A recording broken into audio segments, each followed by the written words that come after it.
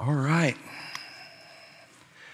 Well, we are rapidly coming to the close of the Threads study that we've been doing here. We've got this week and two more Wednesday nights that we will have before we break for the summer. So hopefully this has been really helpful for you, like we've talked about all along, that this was just helping you learn how to put the Bible together, how to read it, how to understand a lot of what God is doing, how to recognize patterns that you see in Scripture and what those patterns are supposed to emphasize for us. And so hopefully all those things are what you're getting from this, as well as thinking through how do we apply these, right? So that they're not just content, they're not just good information, right? We're not just collecting and storing data, but our understanding of what God is doing and how he has crafted his word is helping us to learn how to engage our world with the truth of his word, right? Because we can go into the world, but if we don't go with the truth of the gospel, right, we don't go with the power to see lives change. So this is important for us to be learning this and know how to apply it in our own lives and apply it to the people that we do take the gospel to, right? The people that we are discipling, like Pastor Chad was saying just a few minutes ago. So hopefully this has been really good. Well, let me pray for us and then we'll jump in tonight, okay? Father, we pause tonight and we thank you for this time. Thank you for this place that we have to gather. And God, thank you for the reason we have to gather together tonight, to open your word. God, we believe your word and what your word says about itself, that it is living and that it is active and it has the ability to transform our lives. God, we are seeing that come off the pages of your word as we have journeyed through it through this semester. And so God, I pray that tonight would accomplish the same thing. I pray that most of all, Holy Spirit, that you would be our teacher tonight, that you would reveal truth to us from the word, and God, that it would not only fill our hearts and our minds, but God, that it would conform us more and more into the image of your Son. So we pray this in Jesus' name, amen. All right, so tonight, marriage. We're gonna look at marriage, and every time I think about tonight, I immediately go to one of my favorite movies of all time, right? And I get myself in trouble every time I tell you one of my favorite movies, because then you judge me, and I think back, it's like, ooh, maybe I shouldn't have told you I like that movie. It's not very pastoral, right? But this one may be okay, I'm not sure. Princess Bride, who's seen it? All right, so there's some other heathens in the room besides me. That's good. But remember, marriage. Marriage is what brings us together today, right? That is what I think of this word. So I had to get it out, or it's going to be playing in my head the whole time tonight. So marriage. We're looking at this thread, and we're going to chase it like we have every night. We're going to chase a thread all through Scripture. And I don't think I can promise you that I will get quite as animated as Jason did last week when we looked at the righteous sufferer, okay? I don't know that I have that in me, but I think I'm pretty excited as I've prepared for this one. So who knows? We'll see what happens here as we go along. But man, I'm excited to talk about what Scripture has to say about marriage and how we are to view and understand this deeper meaning of this marriage institution that God has given us. So we're going to do that tonight, okay? So here's the thing, big statement right up at the top. The Bible story is told in terms of Yahweh's marital covenant with Israel. So this will help you as you begin to read, especially as you read the Old Testament, to understand that so much of the Old Testament, so much of the language that God uses, so much of the message that he gives to Moses to communicate to Israel, so much of the message of the prophets when they are coming to the people of Israel and to the people of Judah with these words, it helps us. I think it will help you tonight to understand that it all is to be understood through this this covenant of marriage idea. So we're going to see that, and you will see kind of the outline we're going to follow tonight right under that statement. So I'm not going to take time to read it for you, but just know this is how we're going to track tonight. So the first thing I want you to see is marriage as a covenantal creation ordinance. Right? When we think of marriage, obviously we would probably think, if we know our Bibles, we think of Adam and Eve, right? And that God instituted marriage in the Garden of Eden, correct? When God saw Adam and he said, it's not good for the man to be alone, right? And so he made Eve and he told them, right? Be fruitful and multiply, right? Fill the earth and subdue it. All of those things. We would say, well, yes, the first marriage between a man and a woman. And we see so many things in Genesis 1 and 2 that help to frame our understanding of this human relationship of marriage. And that is good and that is right. For us to do that, for us to understand marriage and to define marriage according to Genesis 1 and 2. Because that is God's design for marriage between one man and one woman, that they would come together as one flesh, right? And that they could be used by God for his purposes as husband and wife. Right, so that is the plan since the very beginning in the garden, pre-sin, pre-fall. That is the plan. So it is right for us to see that. But I want you to understand tonight, we're going to move on from that to say, let's look at an even deeper thing, because we use this word. You even may have heard this in a wedding ceremony where you would say the covenant of marriage. Have you heard that? These two people are entering into a covenant relationship. Now, we may throw that word out, but we don't always think through, what does that mean, right? What are the implications when we say a marriage covenant?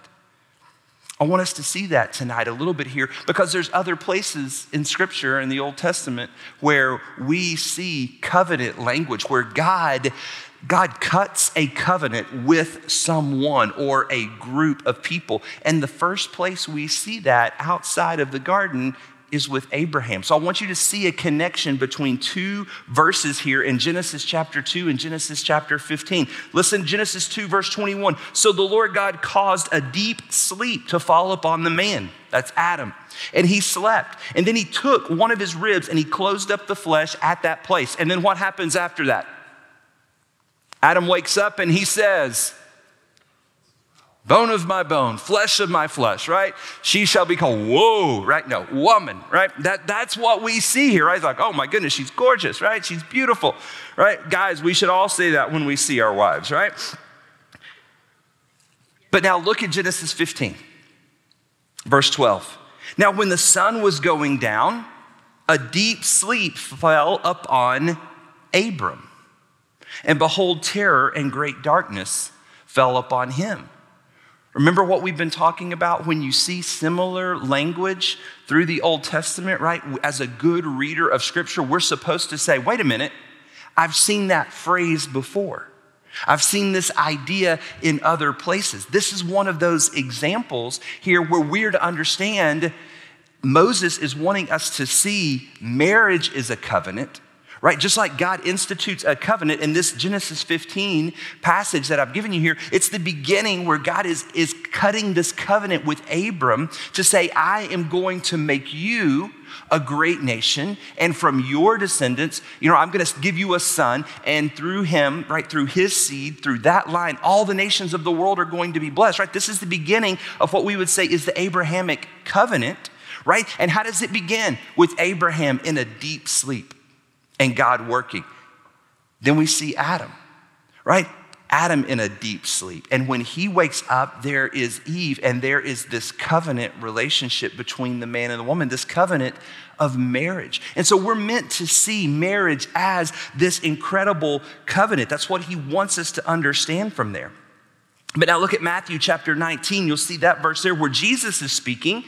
And he says, have you not read that he who created them, talking about God, right, from the beginning made them male and female, and said, for this reason, a man shall leave his father and mother and be joined to his wife, and the two shall become one flesh. So Jesus looks back at this and he says, listen, these words, right, he's attributing that statement that was made in Genesis, right, in Genesis chapter 2. He's taking that statement because those are the words of God, and God is doing something here, right? This was not just a covenant for Adam and Eve, but this is a covenant that they are to recognize that have implications for all people, right? At all times. This covenant of marriage is going to be a big deal, not just for how God designed the world to be filled with his image bearers, like we have seen when we looked at the thread of creation, but we're going to see so much more about why God at the very beginning created this covenant of marriage is because there's something he wants us to see.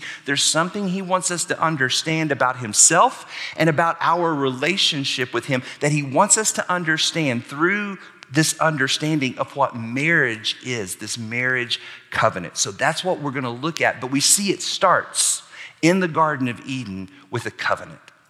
But now let's move forward and let's look at marriage and this idea of that it is about spiritual fidelity or spiritual faithfulness.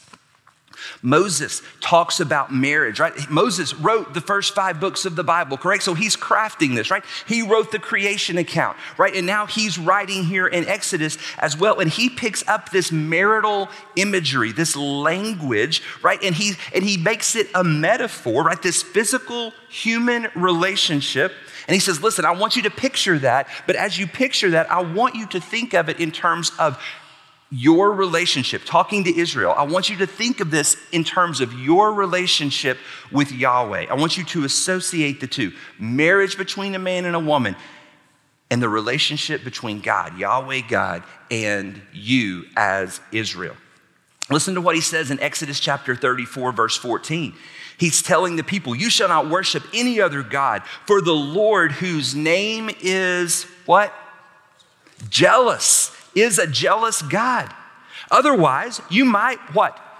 Make a covenant with the inhabitants of the land, and they would play the harlot with their gods and sacrifice to their gods. And someone might invite you to eat of his sacrifice, and you might take some of his daughters for your sons, and his daughters might play the harlot with their gods, and listen, cause your sons also to play the harlot with their gods.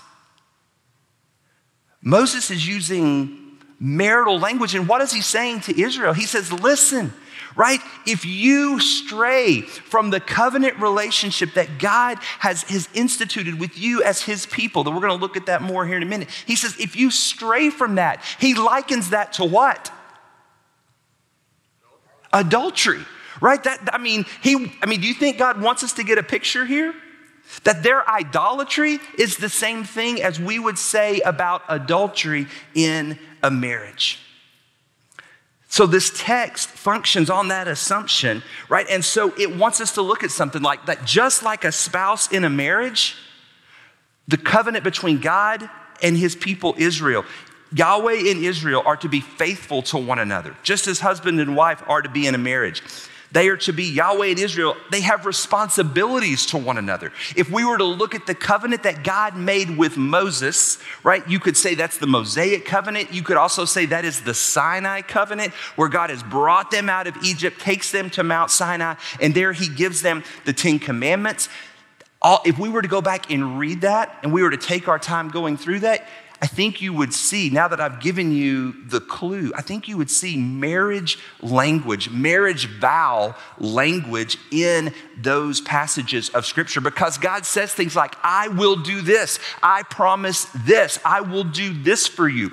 You will be my people. And he says, and you must do this. You must be faithful to me. You must love me with all of your heart. There is this covenant that happens between God and the children of Israel, right? The Mosaic covenant is a unique covenant. It's not like the covenant God made with Abraham, and it's not like the covenant God made with David, and it's not like the covenant we see in the new covenant, right? This is a conditional covenant that says, God says, I will be as the bridegroom. You are my bride. I am going to promise to be faithful to you, to provide for you, to protect you, to care for you, and I require you to be faithful to me.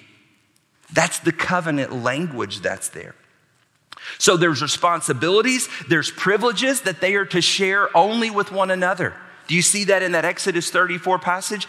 God says this idea of worship and this idea of love that comes as, love is we can tell what we love by what we worship, right? What we worship is what we love is what we worship. And he's saying, listen, those things are reserved only for us within this covenant. You're not to go out and worship or love another God. That's idolatry. That's adultery. And he says Israel doing what they should only do for God is adulterous. And so as we then were to read the Old Testament, do we see example after example where Israel strayed from their covenant relationship with God, where they chased after idols? Right? And we would say, man, why can't they get it together? Right? They keep straying. But then we read later, right, where God brings judgment on his people, and we go, wow, that's harsh. But I want you to think what Israel was doing. When you think about it as a marriage relationship, what they're saying when they chase after idols is, Yahweh, I needed more than you could provide. I wasn't fulfilled by your love as the bridegroom. I needed something else. Remember how we've talked about the fact that God is jealous, right? We read that in the Exodus passage, that God says, I am jealous. And we think of jealousy so many times as a negative thing. But I want you to understand, it is right and it is good for you to be jealous for what is yours. Jealousy becomes a sin when you are jealous for something that isn't yours. And so when God says he is jealous for us, when he says he is jealous for Israel, that is good because they are in a covenant relationship with one another. And God says, you are mine, right? I have brought you out of Egypt. I have redeemed you, and you are my people.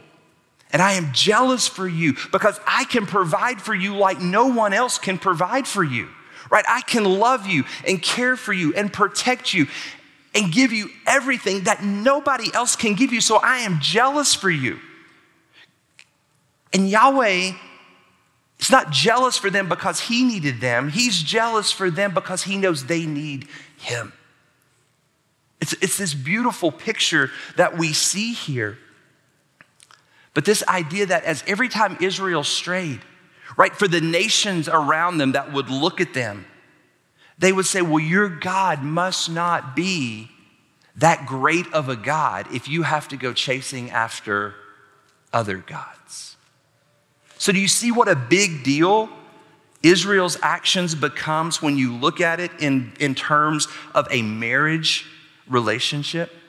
It's a huge deal, right? If we were to look in Deuteronomy chapter 4, we would see it again, right? Where it says, where, Moses is giving a warning in Deuteronomy chapter 4, and he says, listen, if you go into the land, right, you father children and children's children, and you remain in the land, if you act corruptly and you make an idol in the form of anything, and you do evil in the sight of the Lord, right, he says in verse 26, I'll call heaven and earth to witness against you today.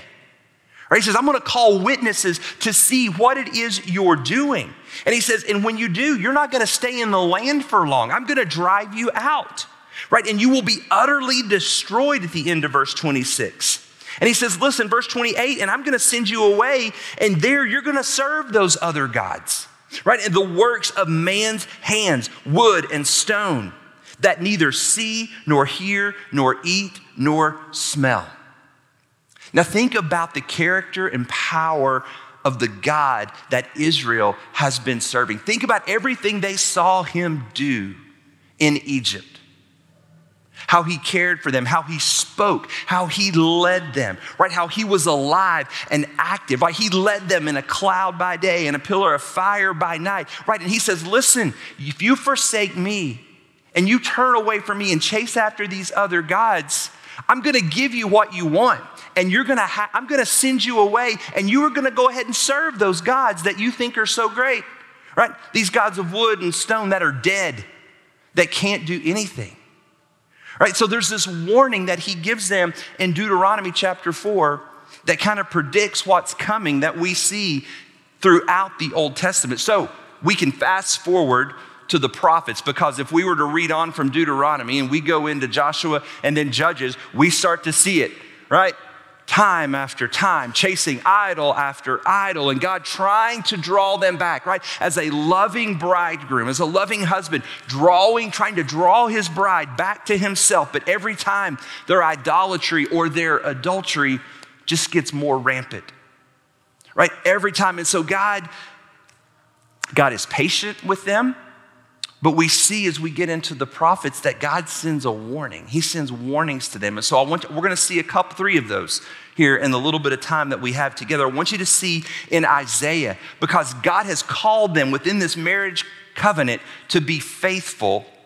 But when Israel is not faithful, God uses a language that maybe we haven't seen before. Maybe you've not picked this up before in Scripture. God calls Israel to be faithful within the marriage relationship, and then when they're not, we get to Isaiah and Jeremiah, and God tells Israel, I'm divorcing you. Look at it here in Isaiah. I'm not going to take time to go through it, but you can see what Isaiah is doing all through the book, how he's prophesying the judgment that is coming on them for their idolatry, for them turning away from God and breaking the covenant relationship, the Mosaic covenant. They have broken it, right? They have treated it as though it didn't matter. And so when we get to Isaiah 50, right, Isaiah's built this case. Here's what you've done. God says, here's what I'm going to do. And we get to chapter 50 and look at what he says in verse 1. Thus says the Lord, where is the certificate of divorce by which I have sent your mother away?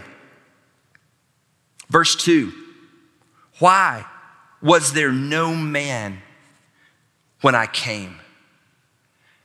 When I read that thinking of this marriage relationship, man, it's heartbreaking. Right? Here is Israel. They've been chasing after these other gods. They have broken the faithfulness within the marriage covenant, and they've chased after other husbands, if you will. And God says, when I showed up and looked around, where's your husband? Where's the one that you ran to for provision? Where's the one that you ran to for protection? Right? Where's the one that you ran to for love? Like, I'm here. Where did he go? The answer that we get from the silence is all of their chasing after other things has left them empty. It's left them broken. And God is saying here, listen, I am divorcing you. You walked away from this marriage. You have continually walked away from this marriage since the very moment that I instituted it. Since the very moment I instituted and entered into this covenant marriage with you as a people, Israel, you have been walking away from it since day one. And he says, so we're divorcing. This covenant is now broken. And he says, I'm going to send you away into exile. But you need to understand something here. The certificate of divorce that Isaiah is talking about, right? That he's saying, I am ending this covenant marriage with you. It's the Mosaic covenant. It's the covenant that God made with them at Sinai. Because what we're going to see as we go forward, without giving too much away, is God is going to be faithful to the covenant that he made with Abraham. That from the seed of Abraham, he is going to bless all the nations of the world, and he is going to create a people for himself that would display his glory in the entire world. God is going to be faithful to that covenant that he made with Abraham. But he's saying to the people here in Isaiah, he's going to say it again in Jeremiah, I am divorcing you. This covenant is now, it's null and void, the one that I made with you at Sinai, because you walked away from it. You broke this covenant. You were unfaithful to me. But he will keep the Abrahamic covenant. And we'll see how he's going to keep it. He will keep it through the covenant that he made with David. That through the line of David, there would be a king who would come, who would be a forever king, who would sit on the throne of David, who would triumph and have victory for his people, and whose kingdom would be a forever kingdom. So God says, I am going to be faithful to my covenant, even though you were not faithful to me within this covenant that I have made. So you see the way the covenants all work together. God makes this covenant with Abraham. that says, I am going to do this work through you. And then he gives the Mosaic covenant, and he says, until the king comes, right? Until the king comes, here is a covenant relationship. I am going to marry you as my people Israel. You are my people. I am setting you apart, and I am going to marry you. And this marriage is intended to keep you, right? To hold you, to protect you, to guide you until the Messiah comes, who will then usher in this new covenant relationship, right? So God is going to be faithful to that, right? And so what he says to Abraham, he says to David, hey, I'm going to keep that covenant, and it's through your line, David, that there's going to be a king who will come, who will accomplish the very thing that I've promised, all through the Old Testament scripture. So that's how we see these covenants working together. Galatians 3 and 4, if you want to understand how Paul sees that, Galatians 3 and 4 is a great place to go and look, where he says, listen, that Mosaic covenant, the law, it was intended to be a schoolmaster to just guide you until the time that Christ appeared, right? That was the purpose of it. So all that's there for you to read. We've got to move on. But I want you to see something powerful here, because we're going to see language here in just a moment in Isaiah chapter 54 that shows the heart of God. Because in Isaiah 50, we see the judgment of God, right? I'm going to divorce you, right? I'm going to send you into exile because you have been unfaithful. And we think, where is the love of God? Right? We're seeing his justice and his judgment and his righteousness here. Well, guess what? Those are all attributes of God. He is holy. Right? So to see those is not like, oh my goodness, why would God be that way? God has every right to be that way. But if we think about what's happening in Isaiah, we see in chapter 50 that because of their adultery, they have walked away, and God says, I am going to divorce you. But then that language where he says that, he says, but listen, remember we saw this with Pastor Jason in Isaiah 52, this language of a new exodus, where he says, I'm going to divorce you, and then I'm going to exile you. I'm going to send you away.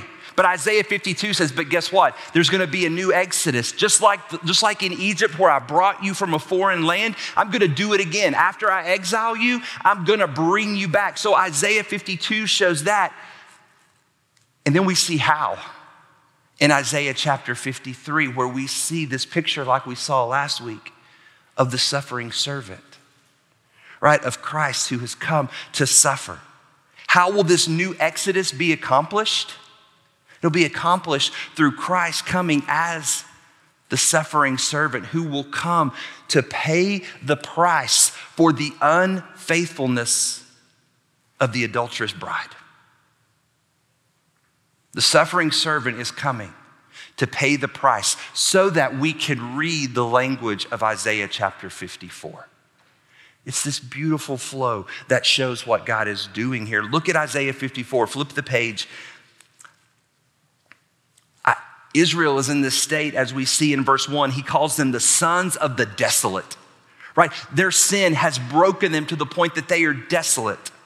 And he says, but listen, God says, I'm going to do something. And you who are desolate, the ones I have divorced, the ones I have exiled, but then I have brought back. He says, you who were called desolate, you are going to be more numerous. And then in verse 2, we see language just like in the Garden of Eden. He says, you're going to enlarge your tent and stretch out your curtains of your dwelling. You're going to lengthen your cord and strengthen your pegs. This is like fruitful and multiply kind of language. God says he's doing something fresh and new. Verse 3, you'll spread abroad to the right and the left, and your descendants will possess the nations. You'll resettle the desolate cities. What does that sound like? The language with Abraham, right? From you, I'm going to make a great nation, right? You're not even going to be able to count them. They're going to be like the stars in the sky or the sand along the sea. That's the language he's saying here. Look at verse 5. He says, your husband is your maker. I thought he had divorced Israel. Now he's calling himself their husband again. Look at the parallel statement with that in verse 5. Your husband is your maker, and your redeemer is the Holy One of Israel. God did divorce them. The exile is supposed to be this visible picture of God divorcing them for their unfaithfulness. But then he brings them back and he remarries them in this beautiful picture that we're gonna see, right? That God says, I'm going to bring you back, right? And we're not going to try to fix the Mosaic covenant that was broken, right? That's over, that's done. But there's gonna be a new covenant. And in this new covenant, you need to see this as though I am going to remarry you. I'm gonna bring you back to myself, right? I'm going to be your husband. I'm gonna bring a bride. I'm gonna create a bride from the seed of Abraham that I'm gonna bring to myself, right? And I am going to marry you again. You're gonna be my people. Your Redeemer is the Holy One of Israel. Ruth picks up that language, right? I've given you some scriptures that you can go and read. Who is the Christ figure in the book of Ruth? Boaz. He's called the kinsman redeemer. What does he do? He steps in and he provides for the desolate, destitute, poor, helpless Ruth and her mother-in-law Naomi. Right? He steps in as the kinsman redeemer who provides and cares for them. And a beautiful picture, right? God says, I am your Redeemer, the Holy One. He says, like a wife forsaken and grieved in spirit, but in verse 7, but just for a brief moment, but with great compassion, he says, I will gather you. He picks up that language again in Isaiah 62. He said, it's no longer going to be said of you that you're forsaken, right? It's no longer going to be said of you that you are desolate, like it had said in chapter 50 and in chapter 54. He says, but now your new name, when I marry you again, he says, your new name is going to be my delight is in her. Isn't that incredible? Don't you just see the grace and the mercy and the love of God? That he says, listen, yes, I'm gonna send you away, but it's just to get your attention because I'm gonna bring you back, right? And then people are gonna see that my delight is in you.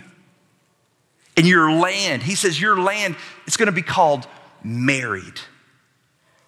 Verse 5, as the bridegroom rejoices over the bride, so your God will rejoice over you. Are you seeing that God wants us to understand the relationship in this picture of a marriage? It's pretty clear, isn't it? But it gets clearer. Look at Jeremiah. We see the same thing. Look at verse 8 of chapter 3. He says, and I saw that for all the adulteries of faithless Israel, I have sent her away and what? Given her a writ of divorce. And it was meant to get the attention of the southern kingdom. It was meant to get the attention of Judah. But it really didn't, right? Because it says she played the harlot also, and she committed adultery with stones and trees, right? We're meant to see just the silliness of their wandering away. We're meant to see they had so much in this covenant relationship with God. Why did they let it all go for stones and trees when they had the maker of the stones and the trees and everything else? But they leave. Verse 12, go, he tells Jeremiah, and proclaim these words toward the north and say, return, faithless Israel. Return, declares the Lord. But they don't. Jeremiah picks up on language in his prophecy that ties you back. You can write this down in your notes. I didn't put it in there, but it ties to Deuteronomy chapter 24, verses 1 through 4. And in that section of scripture, we have in the law, in the Mosaic law, the divorce law. And that gives the qualifications for how you were to go about giving a certificate of divorce. And in that section, it says, listen, if you as a husband give your wife a certificate of divorce and she goes out and she remarries, and then that husband passes away, right? Or he gives her a certificate of divorce, right? She's no longer married to her second husband. It says it is an abomination for her to return and be married again to her first husband, right? That's what's written in Deuteronomy chapter 24. But in Jeremiah chapter 31, God says, but that's exactly what I'm going to do for you. He says, I married you. You were unfaithful, so I divorced you. And you ran and basically joined yourself in a covenant relationship to these idols, right? And I exiled you, right? And you were desolate and you were destitute, but I brought you back, right? I should not marry you again because it is an abomination, but God's love triumphs even over their wickedness. Even though he says it was shameful and it shouldn't be done, God says, that's my mercy. That's my grace. I'm gonna do it anyway, right? I'm gonna love you that way. I'm gonna love you so extravagantly that I will bring you back, even though the law says I shouldn't. I'm gonna do it because that's who I am. I'm gonna love you. I'm gonna pay that debt so that I can bring you back to myself. Look at chapter 31, verse 31. He says, I will make a new covenant with the house of Israel and with the house of Judah, right? We're not going back to the Mosaic one. I'm going to make a new covenant with you. That's how I'm going to institute this marriage with you a second time. It is through a new covenant, not like the covenant which I made with their fathers in the days that I took them by the hand and brought them out of Egypt. No, it's not that kind of covenant because it says they broke that covenant. But this is the covenant which I will make with the house of Israel after those days, declares the Lord. I will put my law within them, and on their heart I will write it. And I will be their God, and they will be my people. Jeremiah 33 continues. Look at verse 26. He says, I will restore their fortunes and have mercy on them. You see what God is doing here? This prophecy is saying, listen, Israel, there is coming a day where I'm going to bring you back to myself, right? And I'm going to restore, and I'm going to make a new covenant with you. I want to spend just a couple of minutes in Hosea, right? I know some of you may be familiar with Hosea, some of you may not, and that's okay. Hosea is a tough story. Oh my goodness. And when you stop and you think that God actually called Hosea to really do the things, this is not like a made up story where there's some fictitious guy named Hosea, right? And this is just a story that's written for dramatic effect. No, Hosea is a real guy. And God really told Hosea to do the things written in this book for Israel to have this picture in front of them of what they have been doing. Right? They are meant to see in this messed up, painful, like awkwardly embarrassing life of Hosea. They're meant to look at that and say, I'm Gomer. Right? That's me. That's what they're meant to see in this. But we need to follow the story for just a minute because it's meant for us to look at this. Look at what Hosea 1 in verse 2 says. God tells Hosea, go, take yourself a wife of harlotry. Right? From the very get-go, Hosea is not marrying someone who eventually turns to harlotry. He goes, no, go marry this harlot. Right? You already know what she is. I want you to marry her anyway. Right? And he even, look at what he then goes on to say, and I want you to have children with her. And here's what I want you to name them. Name the first child, your son. Name him, verse 4, Jezreel. You know what that word means, Jezreel? God scatters. You know what Israel would have known about Jezreel? They would have remembered, we read about it in 2 Kings chapter 10, but we read about a battle where Israel is defeated and they are scattered.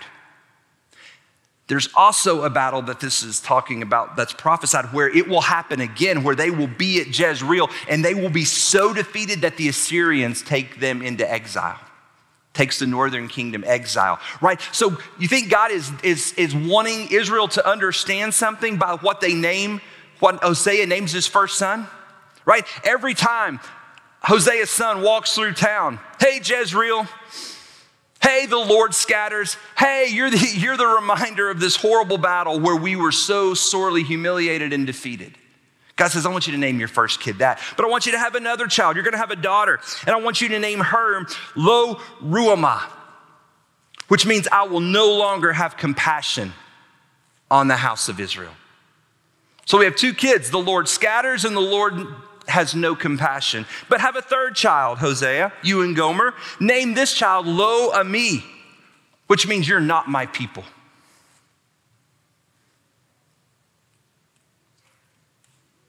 I mean, pretty tough picture, right? Oh, here comes Hosea and Gomer and their 3 children, right? God scatters, God has no compassion on us, and God has what? What's the 3rd child? They're not his people, right? I mean, you see what's happening here? And then we see that Gomer leaves. If we were to read through the scripture, after Hosea goes and gets her and marries her, she runs off back to prostitution, right? She actually ends up marrying someone else. You know what God tells Hosea? Go get her. Go get her. But don't just go get her. He says to buy her back. Like it cost Hosea something, right? Not just his pride, right? Not just pain because he loved her and she was unfaithful to him, but right, he had to pay to get his unfaithful wife back.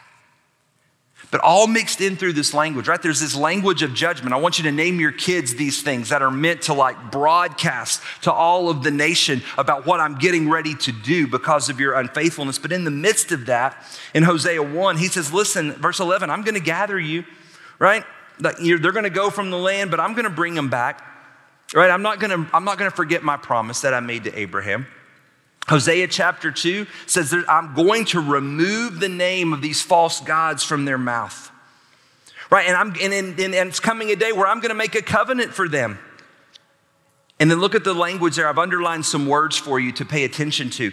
He says, I'm going to make this new covenant for them with the beasts of the field and the birds of the sky and the creeping things on the ground. And I'm going to abolish the bow and the sword and war from the land, right?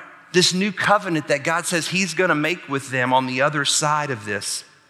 What does that language draw your mind back to? The Garden of Eden, right? This is creation language, right? He says, I'm going to make this new covenant that is going to eventually bring about this garden-like state and place for us to dwell together. He says in verse 19, I will betroth you to me for how long? Forever. Forever. Right? And how will he do that? I will betroth you to me in righteousness and in justice and in loving kindness and in compassion. And I'll betroth you to me in faithfulness. Guys, we're meant to understand we're going to see this in just a minute. This is our bridegroom, right? As the church, as the body of Christ, called the bride of Christ, we are meant to see, look at the character of the groom. Look at the character of God who has brought us back to himself. He is faithful and compassionate and loving and righteous and good. And then we see when he brings them back, right? He says, I'm gonna bring you back. I'm gonna have a new covenant with you. And when I do, look at verse 22. He says, and the earth will respond to the grain, to the new wine, and to the oil, and they will respond to Jezreel, and I will sow her for myself in the land. The opposite of scattering, right? He says, I'm gonna sow her, right, for myself in the land. And then he goes on, right? That's a reference of, hey, I'm redeeming child number 1. Child number 2, I will also have compassion on her, right? Originally, it's no compassion. Now it's compassion. And I will say to those who were not my people, child number 3, you are my people. Do you see the redemption that's going to take place in the new covenant where God marries? He enters this new covenant, this new marriage with his true bride. Look at the restoration and the healing that it brings. Right? And we would see, we're not going to take time to do it, but you could go back and read chapter 3 of Hosea. I've underlined some important phrases for you there, but I've already kind of captured the narration of that, so we're not going to take time to go there. But that's that picture, right? We're meant to understand from the prophets what God is doing when he sends these messages of judgment, right? I am divorcing myself from you, from this covenant that I made at Sinai with Moses. You were unfaithful. It is done. Right? In the midst of telling them it's done, he gives promise that there's a new covenant coming where he is going to do something even better, right? And I want you just to understand quickly, because we're going to go through this super fast, but I want you to understand when we read the Song of Solomon, right? We don't spend a lot of time there in group settings, do we? Because if we were to sit and read this together, it could get a little uncomfortable in mixed company, right? Because there's some pretty intense language, right? Like the language of lovers in this book of Scripture, right? And we would read it and we would rightly read it to say this is a beautiful picture of a marriage, right? Of this intimacy that exists in a marriage relationship. And that is a good and that is a right way to read it. But I think there's a deeper way for us to understand this, that in the new covenant, right? This covenant that God made with Abraham, that he says through David, through the line of David, the Davidic covenant, right? There is going to be a king who's going to come, who will be the bridegroom, who will come for his bride. And when he does, and when he marries his people, there is going to be such a marriage. There's going to be such an incredible, intimate relationship that the bridegroom Christ has with his bride, the church, right? The true seed of Abraham, all those who place their faith in Jesus, right? That's how we're meant to trace this seed, right? He says when that happens, there is going to be this beautiful marriage. Song of Solomon helps to picture that, of just the intimacy and the beauty of the marriage that we are meant to see, of us being the bride of Christ. And there's language that we can't deny. In Song of Solomon, chapter 3, Solomon, as the king is approaching the city for his wedding to get his bride, it says, as he does, there are clouds of smoke. Right? Remember, got to pick up familiar language. What led the children of Israel by day? A cloud of smoke, right? It says that when the king is approaching the city, not only is there a cloud of smoke, it says he's being carried on a litter, and it goes into a description of what he's being carried on with two poles and a box sitting on those two poles.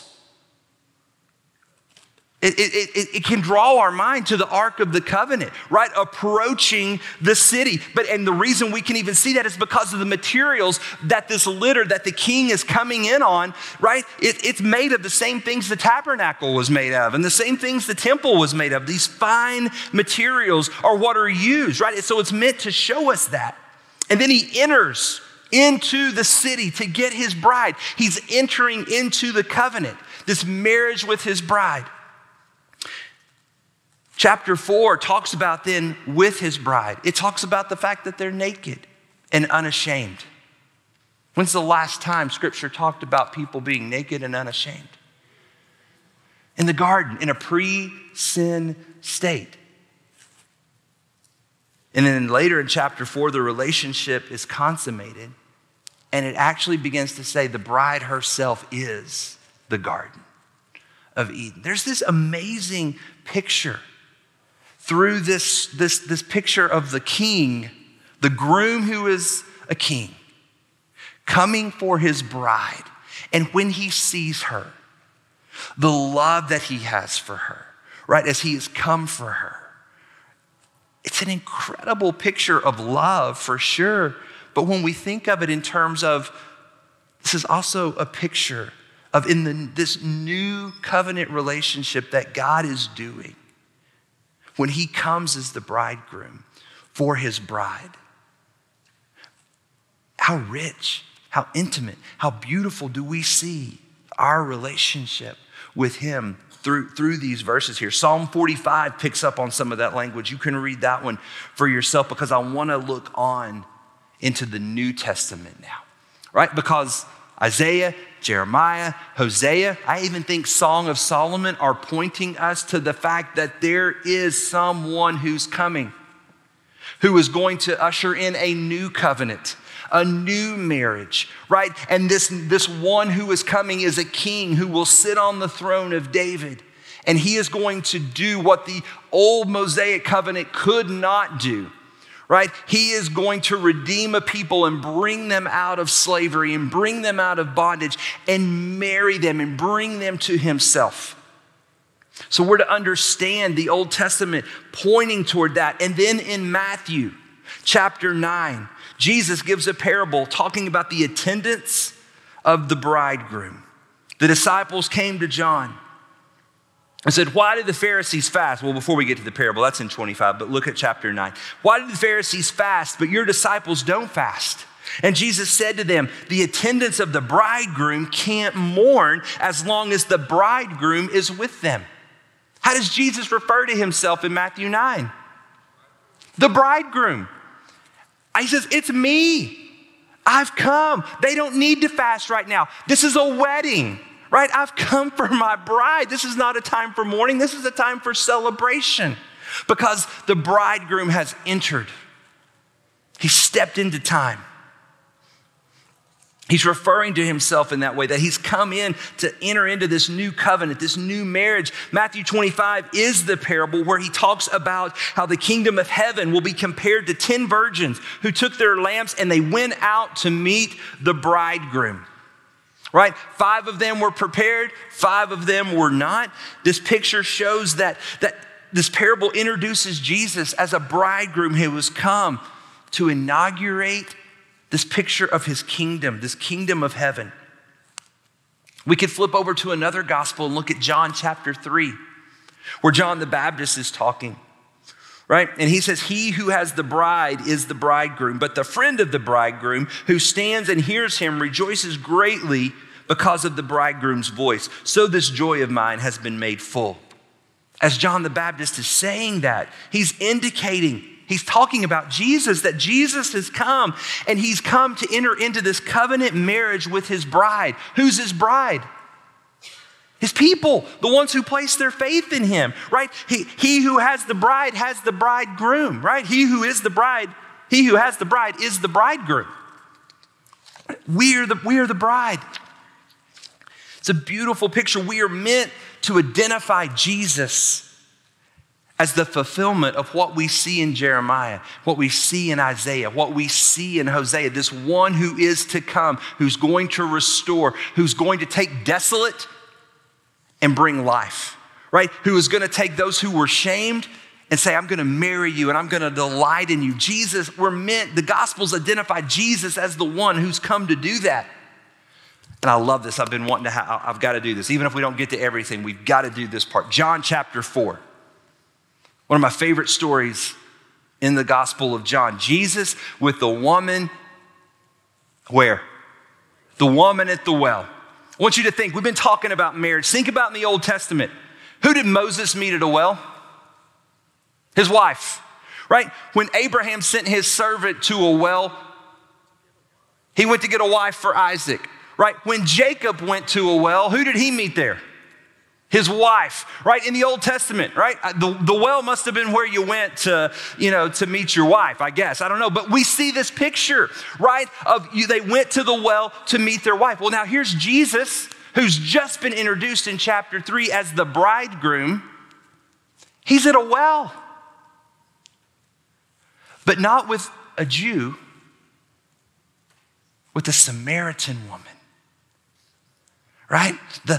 The horror of it, right? How could Jesus be there with her? But I want you to think about this picture. John has already said Jesus he's the fulfillment of these prophecies that said the bridegroom is going to come. And now here is Jesus, just like these Old Testament figures, right? These patriarchs and these forefathers of the Jewish faith in this heritage, right, who met their wives at the well. Now here Jesus is saying, I'm the bridegroom who has come for my bride, but my bride are not just the Jews. My bride is anyone who will place their faith in me.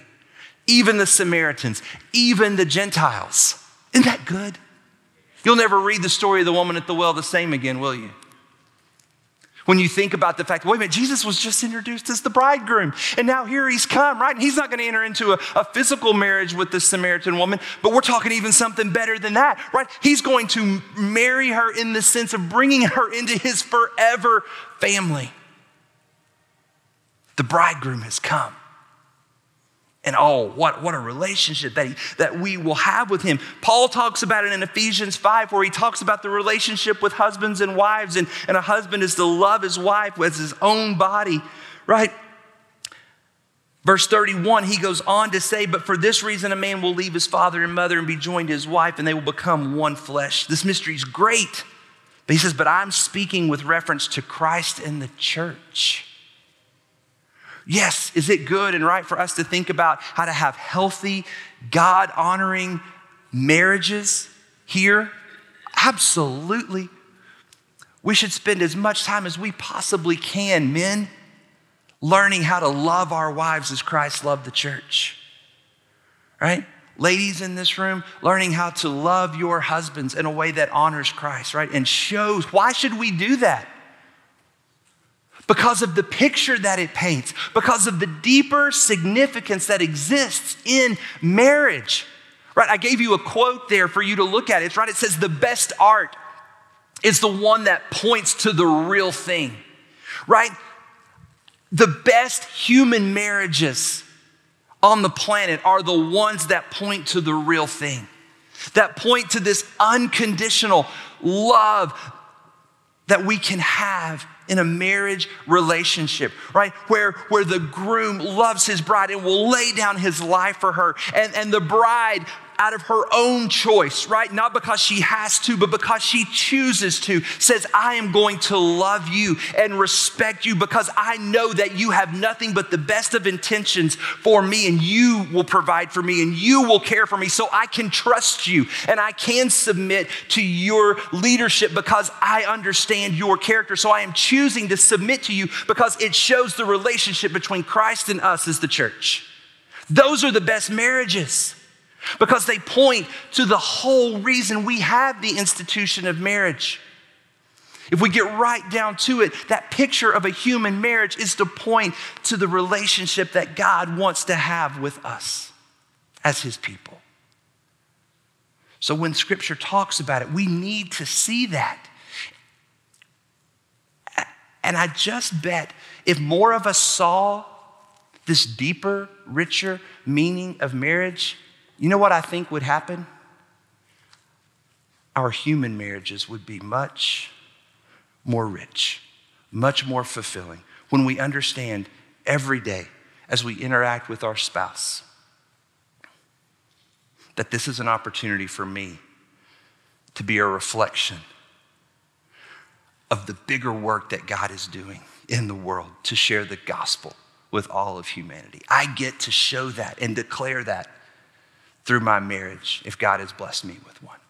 Such an incredible opportunity and picture. In Revelation, I want to call your attention to something to see after I catch my breath. There's two pictures, the language. We've drawn you some of these charts before as we've gone through these threads where we have seen language that's repeated in two different places in Scripture. Well, we see this in Revelation, right? We're introduced to a figure in Revelation who is called the whore of Babylon. But we also see the bride in Revelation. I want you to see the language between these two. You can see it here between Revelation 17 and Revelation 21. Then one of the seven angels talking about this unfaithful one, this whore of Babylon, right? And then talking about the bride. Then came one of the seven angels who had seven bowls full of the seven last plagues. Look at this next part. Come, I will show you the judgment of the great prostitute who is seated on many waters, with whom the kings of the earth have committed sexual immorality. Revelation 21, come, I'll show you the bride, the wife of the Lamb. It says, and he carried me away in the spirit to see that. And then it says about the bride, he came and he carried me away in spirit with this prostitute into a wilderness, with the bride to a great and high mountain. And it says about the prostitute, I saw a woman sitting on a scarlet beast that was full of blasphemous names, and it had 7 heads and 10 horns. About the bride, and it showed me the holy city, Jerusalem, coming down out of heaven from God, having the glory of God. Its radiance most like a most rare jewel, like jasper, clear as crystal. Similar language, stark contrast, amen, of what we see between these two. Here we see with this prostitute, right? We see the unfaithful. We're meant to see this person. This is the unfaithful, right? The one who ran to prostitution, right? Rather than staying faithful to Christ, ran and prostituted herself, right? Fell for Satan's fake trinity, right? The dragon, right? The beast and the false prophet, right? We see all of those in Revelation. We don't have time to get into it, but here is this false trinity of Satan, right? Who pretends to rise from the dead, but they didn't die. This false God didn't die for anyone, but we see the groom, we see the bridegroom who lays down his life, the lamb who lays down his life for the bride. Satan's does not, right? We see that there. He didn't die for anyone, but Jesus laid down his life for his bride, right? We see this prostitute sacrifice everything for this hope of fulfillment that she would get from prostituting herself, but we see it leaving her empty, right? She exchanges it for what the world offers and she gets nothing, but she gives everything to get nothing. Christ offers everything to his bride. So even in the book of Revelation, we see this incredible image coming out of our relationship with the bridegroom, right? In this picture that's going to take us, right? John's looking forward into, what is to come, right? Pastor Jason spent time in Revelation right here in this room in Recharge, right? So we've thought about what the end will be, what this new, being with him forever in heaven will look like. Well, this picture of Christ coming for his bride, right? The Lamb of God who has laid down his life for his bride. And those who have placed their faith in him will be able to participate in the marriage supper of the Lamb. This wedding feast with the groom who has come to prepare his bride for himself, right? To clothe her in white, in purity, in radiance, right? To redeem her for himself, right? And we see the stark contrast of what the world has chased after. They've chased after all these things that promise fulfillment and hope, but they left them empty. But those who turn to Christ, joy forever in this forever marriage to the Lamb. Hallelujah and amen, right? But the last thing I want you to see and to think about with me is what that marriage is going to look like. All right, I hope you've seen it. I hope I've given you a clear enough picture that there really leaves no doubt to see the story of God that starts in creation, this covenant of marriage, right? How Israel was called to faithfulness within that marriage covenant, how they wandered from it. That covenant was broken, right? They broke that covenant. God divorced them, but yet he brought them back to himself. And through the king that would sit on the throne of David, King Jesus, because he came first as a suffering servant to die for those who were desolate, to those who were shamed, to those who were cast out, to those who had been forgotten and cast away. He, the suffering servant, the King Jesus, came the first time to suffer and die, to pay the price, to redeem his bride to himself. So that the seed of Abraham, right, that would come, right, that through him all the nations of the world would be blessed. Now, through King Jesus, this seed of Abraham who came now, he offers this relationship with himself through his blood that is to be likened to this incredible marriage relationship where he says, I will be your bridegroom. I will provide for your every need. I will be faithful to you. I will love you like no one else can love you. I will protect you like no one else can protect you. And all I ask is that you would respond in faith and confess me as Lord. And I will enter into this unconditional covenant relationship with you, not by your works, not by what you bring, but because I have accomplished everything to make this marriage.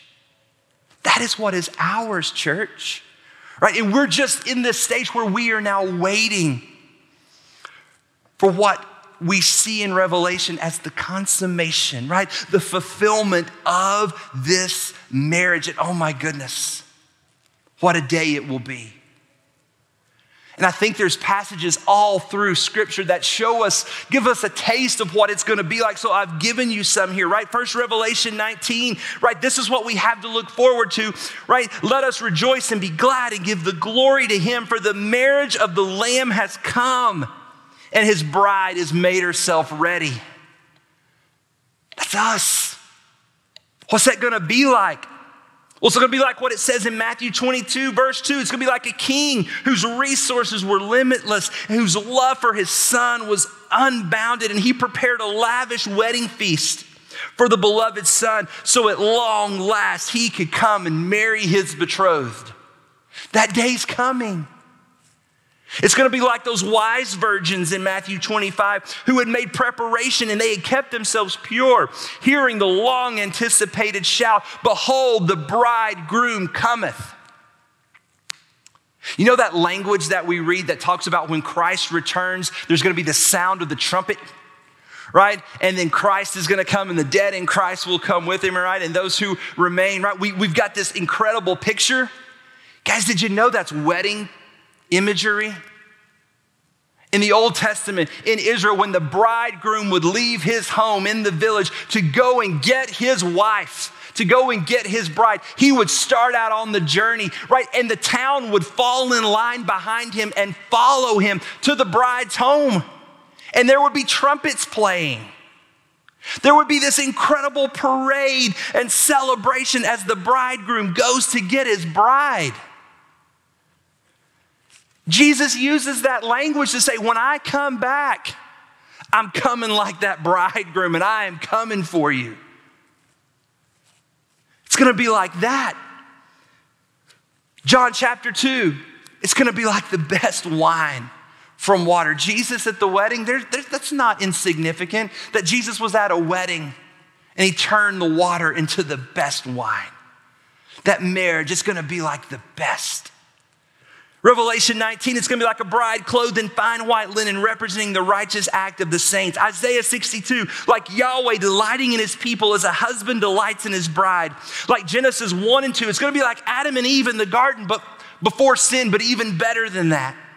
Like Song of Solomon 4, like the king's poetic expression of love for his beautiful bride. Like we see in Exodus and Revelation, like these liberated slaves singing the songs of freedom, these songs of the sea. Like Hebrews 9, like the high priest entering the Holy of Holies on that great day where he comes in and he pours that blood of atonement. He brings that blood, his blood, where there is now no need for any other blood to be shed. He comes, right? He sheds his blood so that there is never a need again. He pays the price. Just like Hosea paid the price to get Gomer back. Christ came to pay the price to get us back, so he could unite himself to us forever. Like Revelation 21, like Jerusalem adorned as a bride for the wedding day. Song of Solomon 3 says that King Solomon, as he's approaching his wedding, he's joyfully wearing the crown with which his mother crowned him because he's in joy waiting to marry his bride. It's how Christ feels. It's how Scripture wants us to understand Christ coming for his bride, that he longs for the day when he can return to bring us to himself, where we can be together forever. How do I know that? I know that from a passage that we all know by heart, where Jesus tells his disciples, "Let not your hearts be troubled. You believe in God, believe also in me. In my Father's house are many dwelling places. If it were not so, I would have told you. I go to" what? "Prepare a place for you, so that where I am, there you" what? That's wedding language. He's the bridegroom who's gone away. Why did he go away? To prepare a home. Who's the home for? For his bride. It's for us. Right? We live every day in anticipation that this groom is going to come to bring us to himself. And just like we read in Isaiah, in Jeremiah, and in Hosea, it is going to be this relationship where he says, I am going to delight in you. You are going to be the delight of my eye. I love you. You are going to be radiant like a fine jewel, right? You are going to be like the finest jewels and the most beautiful, brilliant, white purity, not because it's you, but because of what I did for you, and nothing can take that away from you. Marriage, it runs the entire course of Scripture. From the Garden of Eden to this very day, when each day we wait in anticipation of the bridegroom coming back to get us. So how are we going to live, right? We got to apply it. So that's what I want to send you away with tonight. As the bride, those who have placed your faith in Jesus, how are you living in anticipation of that marriage supper of the Lamb? Are you living faithfully? Are you living in expectation that he's coming? And you want to live in a way that just shows you've been waiting. You're ready.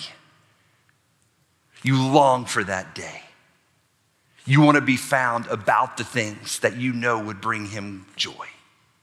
Those are the things you want to be found doing when he comes.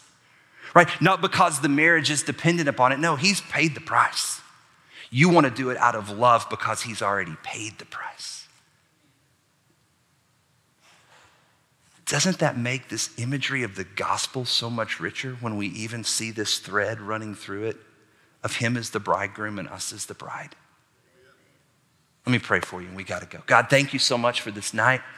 God, thank you for this thread that we could trace today that just shows your heart above all else. It shows the depths of your love and compassion. God, that as your word says, you would not just take our sin, but you would become sin so that you could clothe us in your righteousness. God, this picture of this perfect, beautiful, pure wedding gown, you could clothe us in your righteousness. Why? So that you could bring us to yourself in a covenant relationship that cannot be broken because you were the author of it. You have instituted it and you have paid the price for it, and now we get to enjoy the blessings of it. Not because of us, but because of you. God, help us to live as a bride who understands what you have done. And we long for the day when you will come to bring us to that place that you have prepared for us so that we could dwell with you forever. And until that day, may we be found faithful, sharing that incredible message of the gospel with as many people as will listen. For your glory and for your name. In Jesus' name we pray. Amen.